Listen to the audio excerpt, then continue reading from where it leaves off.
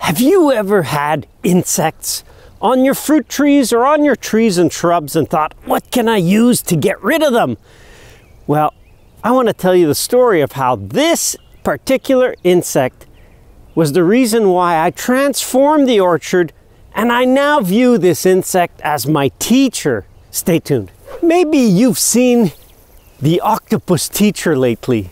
Great movie, see it if you can. There's a reason why some animals, wildlife, even plants can teach you different aspects. This is what's left of what we originally bought as an orchard. And it was a monoculture 4,000 tree apple orchard, which we converted through a transition to organic. And we did that for a bunch of years.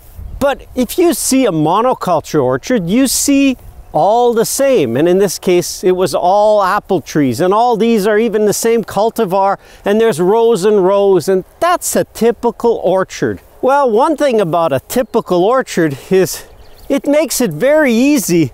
If there's caterpillars that have started in this tree, there's nothing to prevent them from moving to the next tree, and so on and so on and so on. And that's what we had. We used to be infested with tent caterpillars. They were my greatest nemesis. Yeah, I can remember seeing the trees in June looking like it was January. That means that year you won't get any fruit, and the next year, since you didn't have any reserves, you also won't have any fruit. That wasn't a good recipe. And so even though it was organic, I didn't want to spray to get rid of the caterpillars, but I came to the point where there was nothing I could do. I was trying, if I found them, I would just cut the piece of branch off and literally burn the nest. After a while, I realized one year we had so many. I mean, in a quick count, I counted 1,000 nests. If there's 1,000 nests with each between 200 and 300 caterpillar, yeah, that's a lot of caterpillar. They were a tremendous problem. And for years, I didn't know, what am I gonna do about these? Finally, I asked the caterpillar, I said, hey, caterpillar, what are you trying to teach me? It took me a while, I gotta say, to get to the point where I was willing to listen to the caterpillar. And it was like, well, you've created a buffet for me. I was like, what? The caterpillar just told me that I'm creating a buffet for it? Every tree the same? All of them the caterpillar likes? What more does it want? It's a buffet! I learned about the idea of insects being our teacher from a book by Sir Albert Howard called The Soil and Health. Fantastic book, a classic for organic agriculture, but for any growing.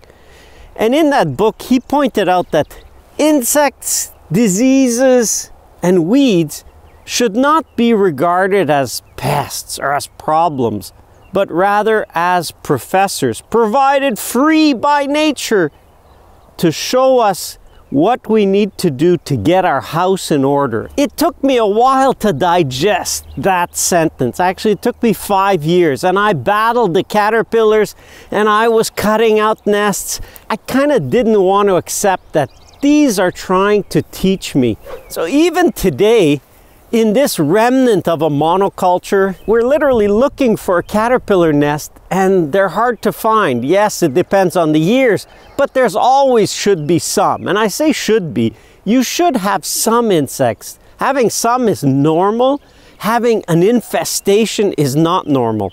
But there's a lot. Actually, there are so few that we have to look around to find them. And that's because we have the permaculture orchard redesigned, which is a refuge for all manner of predators. And we've done a lot to attract the best predators of them, which is birds in the spring and wasps in the summer. Yes, you want wasps, and you want lots of wasps, and you want lots of birds. And they do a great job of controlling these caterpillars. But the biggest thing and change to why there's no caterpillars has been that we replanted the orchard in a different pattern, away from a monoculture. So fast forward, this is almost 15 years since we planted this area, it's no longer a monoculture. There's some plum trees, and there's nitrogen fixing trees, and pear trees, and apple trees, all mixed in, all diverse. And nature is like that. Nature doesn't want all the same thing in a vast area. It wants a mix of species. So what we've tried to do here is just copy what nature is telling us. The caterpillar was the start. The diversity and planting in what we call trios has been a great thing. And maybe you say, yeah, but it's not as simple. It is simple in that it works. Monoculture doesn't work unless you intervene a lot. So even if you just have a few trees in your backyard, wanting to put the same thing is not the best strategy. Try to diversify. Thanks to these caterpillars, we replanted.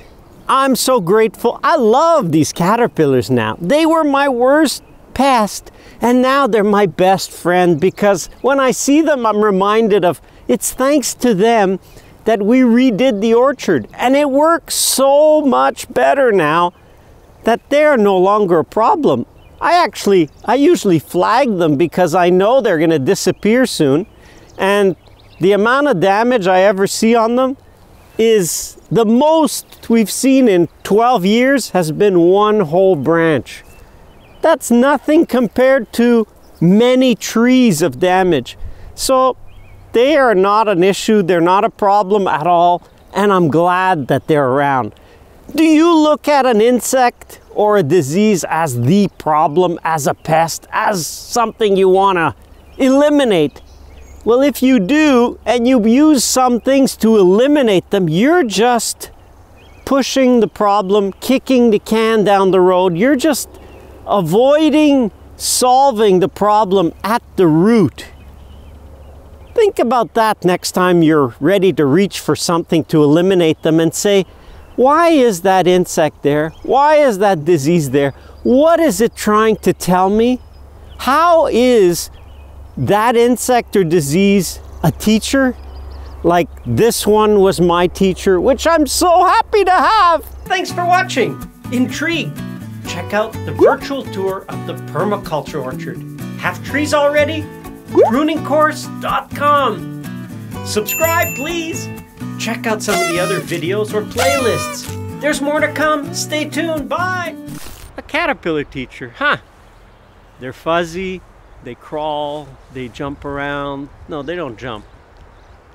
Interesting having a caterpillar teacher.